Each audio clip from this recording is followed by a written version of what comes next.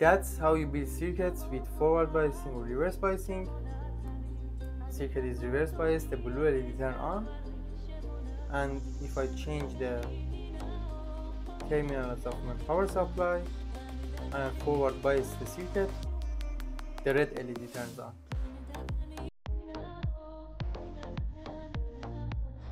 What's up guys, welcome back to Electromin. In this video I'm going to talk about the forward reverse biasing LED. These are the components that you need to build this project. I'm going to use a 1 kilo ohm resistor to limit the current across my LEDs, and I'm going to power the circuit with 5 volts. So let's go ahead and let's connect the resistor to the positive rail of the breadboard. And for our first try, I'm gonna use my red LED. So as you can see, the longer lead is anode, positive pole, and the shorter lead is cathode, negative pole. So I'm gonna connect the anode to the resistor, and my cathode, I'm gonna connect it to the negative rail of the breadboard via my switch.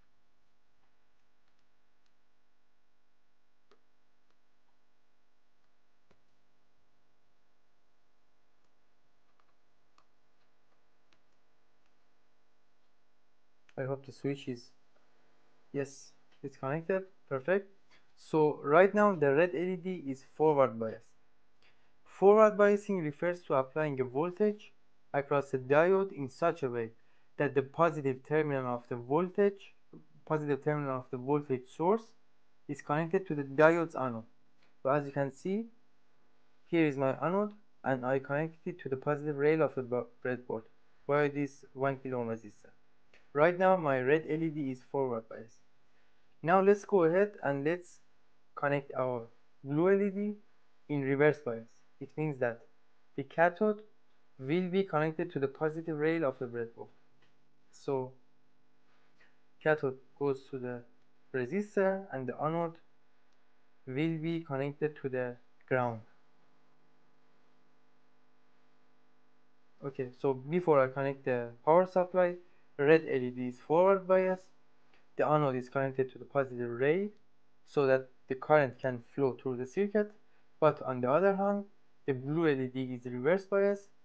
The cathode is connected to the positive rail of the breadboard, which prevents current to flow across it.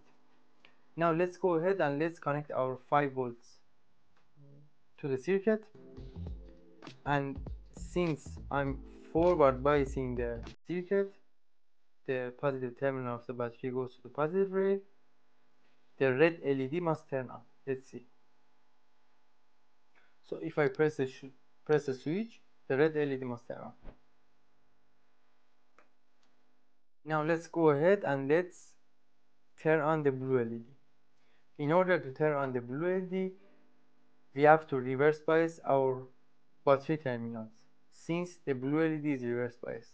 So what I'm gonna do, I'm gonna switch the poles of my power supply, negative to positive terminal and positive to negative terminal of the breadboard.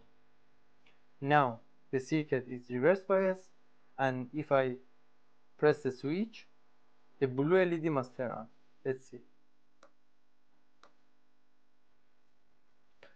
These normal LEDs, light emitting diodes, will be usually forward biased so that the current can flow through positive terminal of the breadboard to the anode, and cathode will be connected to the negative rail of the breadboard.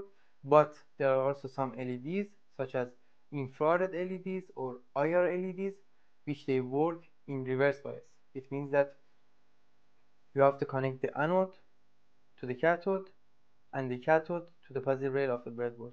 I have also done a project with IR LEDs. I think it was simple fire alarm circuit. I will upload it at the end of the video. You can go and check it. It's a good project.